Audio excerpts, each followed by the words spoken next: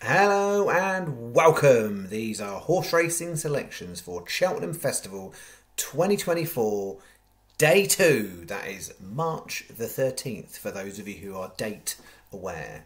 I am flatcapcallum and I'm hoping you are all very, very well. Alright, day 1's done, day 2's coming. So this vid, very simply, the review of day 1 and the bets for day 2. Day 2 in total. So day 1 was 40, day 2 is 40 total, 38 of it is Cheltenham, £2 of it is an extra horse at Kempton. So 38 Cheltenham, £2 Kempton, £40 total. It'll be similar kind of configuration in terms of ratios, singles to multiples, and it's about 14 singles I think it is. Roughly speaking, 2/3 of the stake going on the singles, a third on the multiples, 5 multiples, different multiples in terms of than what we had on day 1. So for day 2, we've got a win treble, we've got an each way double, 2 Yankees, and the 6-fold acca. That's the plan. Now, before I get to that, let's go through the carnage of what happened on the channel on day 1. How did we start? Well, we had a nice little combination. If we were going to go boxing terminology, I had put a nice little combination together at the start of the round. Then took a bit of a swerve, and then got laid out on the 3rd race, and then I struggled to get back up again. That is the reality. So yeah, it was all right on the first race. I got some money back. I thought that's a fair enough start, and then literally got nothing back all day. I knew day 1 would be the hard day. Yeah, sure enough it was. Now, I say it's a hard day. Lots of folk out there will have done all right. So if you're the favourite backers and stuff, you're all right. The favourites framed in every single race bar the first. So if you ignore Tully Hill in the first, which went off marginal favourite, the favourites made a framing spot in all the other races. So, you know, it would be fairly easy if you avoided Tully Hill in the first to have got up the place pot. Those are people who like odds-on horses. There were 2 of them, and they won quite comfortably in the end. And then the rest of the odds were pretty short, to be honest. So it was only the horse in the Boodles, which was even remotely a decent enough price. So people will have found all of those winners today.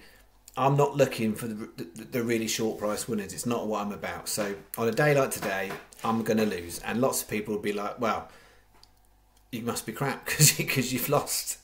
Thursday, Friday is where it's at for me. We had Tuesday, 2 odds-on winners and some shorties. Wednesday, we'll get to that in a sec, but 3 odds-on horses.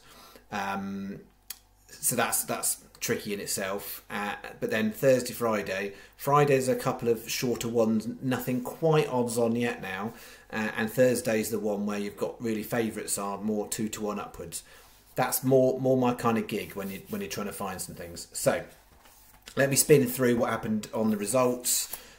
So first race on day 1, Tully Hill was the disappointment. Slade Steel was the backup, and that went in and won. It was 7-2, I think, in the end. Rachel Blackmore ran a great race, and then Asia Master got backed into 16s. And 4th place, which paid out for was it Paddy, Betfair, Betfred, Betway, I think, something like that. Four major bookies. So I know not everyone will have even got that back. So it was 1st and 4th in that first race. So it was a nice enough start. Then we get to the Arkle. Gaelic Warrior was the obvious favourite, but won like an absolute good thing. That really did. That was a cracking performance. Founder 50 was the next best, despite drifting, which I'm quite surprised about. Points, you got 10-1 in the daytime. And then Matata was the price at double figures to perform well, but was only 4th. So if you were Sky Bet, you got paid out on that one. No one else did, not recording it for the statistics on that. So in those first couple of races, 16s was the only horse from a double figure price getting framed. Those 2 were the 2 horses. So those first 2 races was all right, and I made a point in the review in the comments, and I know it's got picked up. I said there wasn't very many big price horses in the frame on Tuesday. Now, what I mean by that is, and maybe it was a bit sloppy language, there were 28 framing horses, 16 of them were single figures, 12 were double prices. Given the context of how many double price horses, 12 isn't actually very many. I would expect there to be more of those on Thursday and Friday, certainly. Yeah, I don't know, maybe Wednesday's a bit hard to tell, but Thursday, Friday, I expect there'll be more of them. So that was one thing. And then actually trying to string those together. So if you only got 12 bigger prices, trying to find any form lines to go through, I think was pretty hard luck. So if anybody goes for big prices and you manage to pull off a win on the first day, then fair play to you. Okay, then we got to the Ultima. That was the only one, to be honest. When the ground got really heavy, I was a little bit vulnerable, I felt, on my selections. It was only really Lord de Menil who was probably okay on the ground, but didn't run great. So 4 horses, 4 pulled up. I think we had, 21 runners in the end, only 8 finished, and I couldn't get anything. They all pulled up. So that was a real painful result.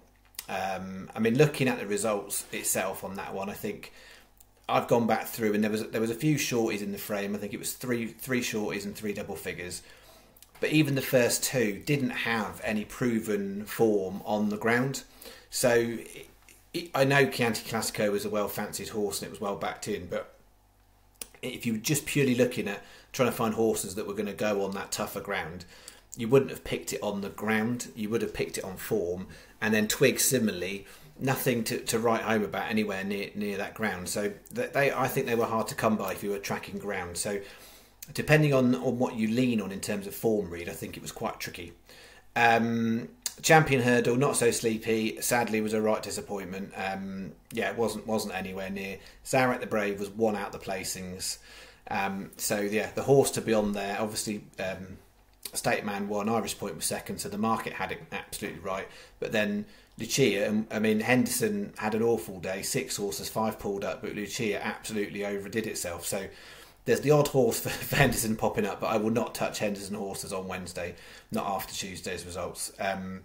So yes, Out the Brave was a credible 4th, so 1 out of the placings on that one. And in the mares, Love Envoy looked like it was going to get placed and then faded. Lossymouth was a lot better than I thought it was going to be. I really underestimated Lossymouth, to be honest. I'll hold my hands up on that one. And then De Bromhead won the first race, then had 2nd, 3rd and 4th in the mares. So great result for him. Marie's Rock, no good. Henderson horse pulled up. And then the Boodles are a bit unfortunate because Palamon wasn't really into the race yet and got hampered by a faller and got pulled up. So it wasn't a performance that was a problem necessarily because we never really found out. Eagle Fang was a bit of a disappointment, that would have to be said. So that was down the field. So yeah, that was the singles. So spin through this quite quickly. Disappointment, 2nd and 1st. So that was, it's one of them ones. Could have put Slade still in there, could have done, but didn't. I mean, that was an absolute write-off, really. So we had the two odds-on horses in there. The other 4, no good. So that was that. The Yankee of the day, 1 out the placings, 2 out the placings, and poor. And then here, poor, 1 out the placings, and pulled up when hampered. So no good on that one. And then the combination doublers, we know 5 out of 6 pulled up. So that was that. What do we know then? What do we know for day 2? So we said we're going to avoid Henderson, definitely. So he still might have a couple that might frame. He's got a lot of horses, but we're going to avoid him.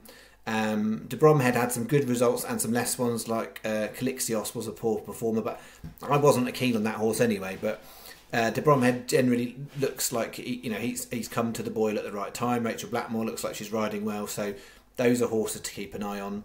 Skeltons weren't involved at all on Tuesday. They've got 3 runners on Wednesday, and you'll see as I go through the staking plan, I'm going for 2 out of 3 of the Skelton horses. I'm leaving out Langadan. I can't be back in Langadan.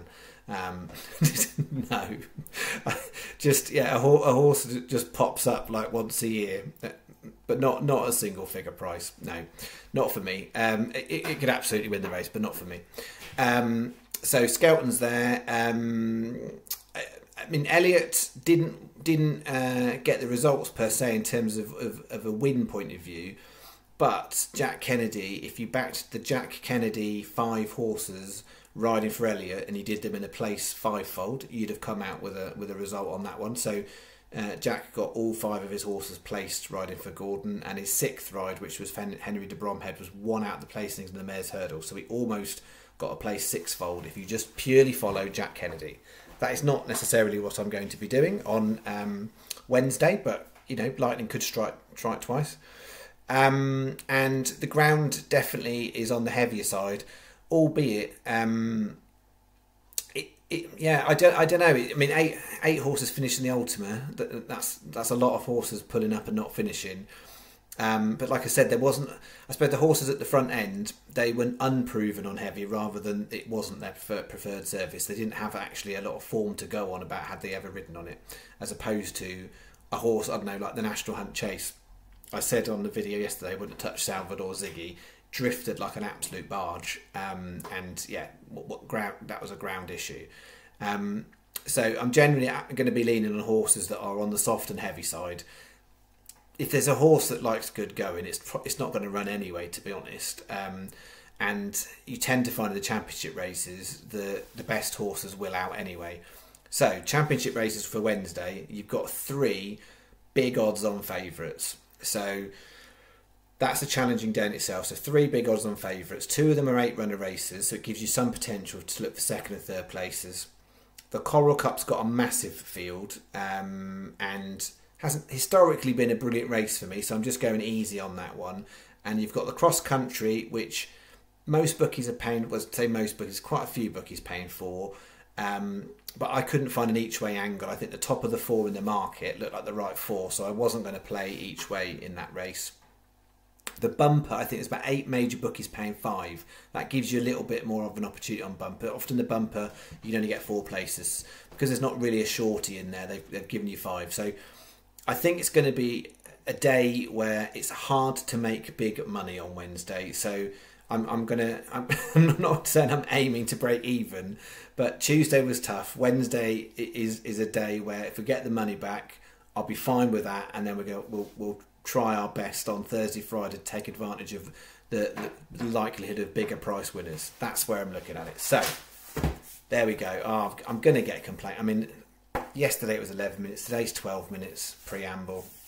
Here we go. I'm sorry. I'll refund you the price of the channel. Day 2.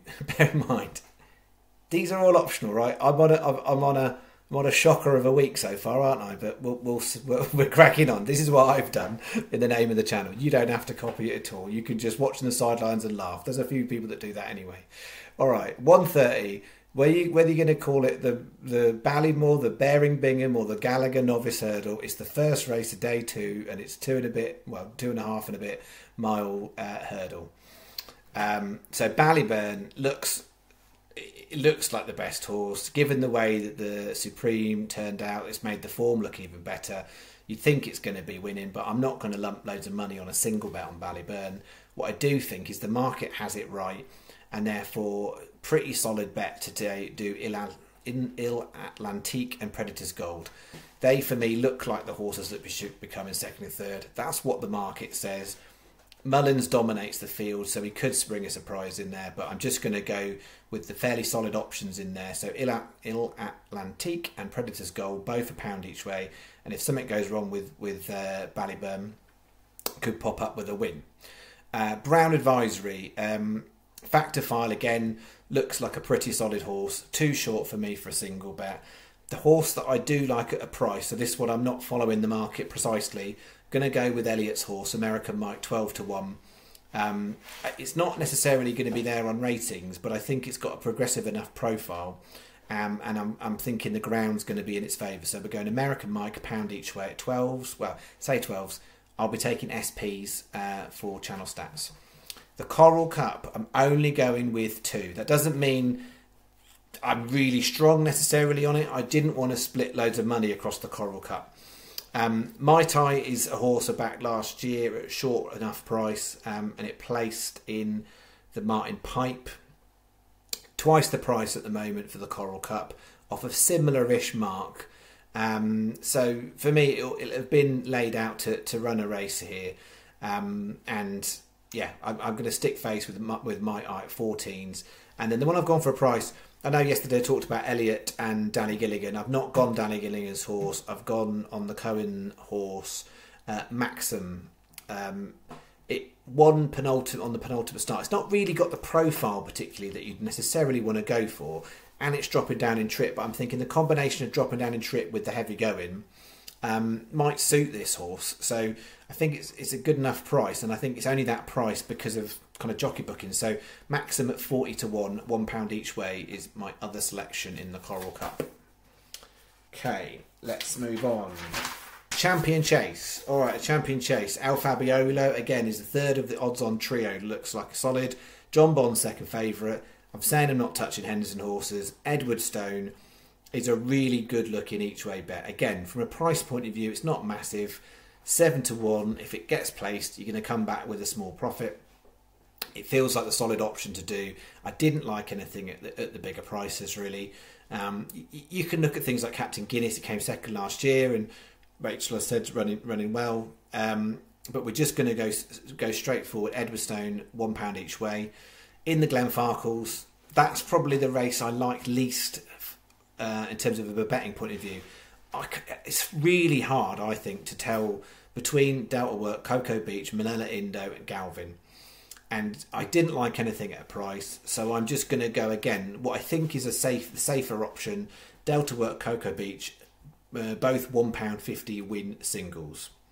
And then the Grand Annual, 2 against the field in that one. Solness I like, I've backed it before at nice prices. And yeah, I'm good for that, 18 to £1 each way. And then we're going on the Skelton horse, Unexpected Party. I think it's probably one of them ones that I think you could get a bit of a run on it because it's Skelton horse, particularly if Langer Dan runs well in the Coral Cup. I think that horse might go off shorter, but I mean, 12 is a good price. The channel will just take SP and we'll roll with it. But yeah, definitely one I think where if you're putting it on and you're getting bog, that would be a helpful thing. Unexpected Party, £1 each way. So that is the Grand Annual. Hang on. There we go. Right, Champion Bumper. Interesting race. There's nothing really stand out in terms of from a market point of view, so it leaves it quite open. So I've gone 3 against the field for 5 places. So just for a win bet, because the price is a bit short, Jalon Dudery I wanted to keep on side at 13 to 2 because I think it's potentially going to go on to do better things, and so it's you know, it's a quality horse. I think You Ought to Know is slightly my favoured horse, to be honest, at 11 to 1, £1 each way. That I think it should be a shorter price for the race. And then Royal Infantry, the Skelton horse, he does not run very many horses in the bumper. The last one, I forget what its name was, it was a couple of years ago, and it did frame. I think it framed. I think that's in my memory. Feel free to correct me if I'm wrong, but I'm pretty sure it framed the last time he sent out one in a bumper. I think the time before that he actually had the favourite of the Champion Bumper, and it was well down the field, but last time it framed. Yeah, and I think of the non-Irish horses, it looks to be probably the best one. So Royal Infantry, 28 to 1, £1 each way. That is the single bets for you. Then we're into the 5 accumulators. Accumulator 1, 6-fold of the day. This will be the shortest one of the week. So Thursday, Friday's versions of this will be bigger priced, but I wanted to keep it tight on Wednesday. So 130, biggest price of the bet. Predators Gold at 10s. 210, we're going to go Factor File 4 to 5. 250, Build by Ballymore. 330, Edward Stone. 410, Delta Work. 440, Liberty Hunter. So you'll see in the handicaps there, I've gone for much shorter prices in there. You know, they're not horses I would be backing on singles, but for the purpose of this bet, and try and keep it tight and try and get some money back, then I'm just going to go with that. 50p each way, 6-fold. Basically, those 2 horses in those handicaps that weren't in singles are the 2 horses I would make the favourites of those races. Then, this first bet here, this does not take a lot of imagination, does it? Right, so this will be the most popular bet all day long, I should imagine, from the accumulator point of view. But those favourites are really strong favourites, so I wanted to have a little bit of cover. If all 3 go in, if 2 go in and 1 doesn't, then hopefully something else in the staking plan that I've got to go after it will pop up instead. That's the plan here.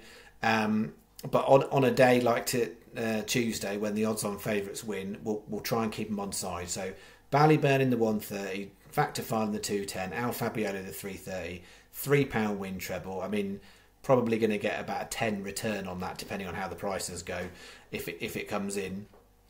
But it will be the most popular accumulator all day long.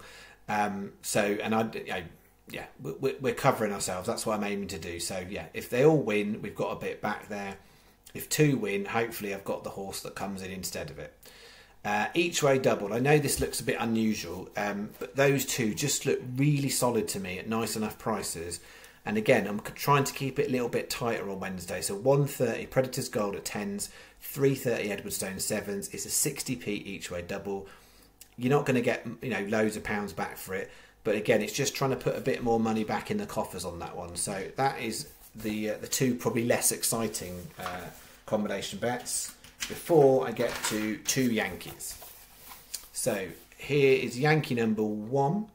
Hang on, there we go. Yankee number 1, 130 Il Atlantique 6s, 250 Mai Tai, 330 Edwardstone, 450 Solness. That is Yankee number 1, 20p each way.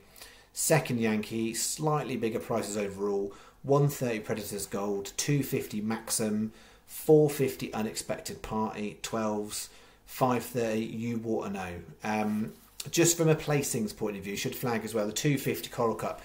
Most big bookies are 6. Sky are standout at 8 places on that one, so keep an eye on that.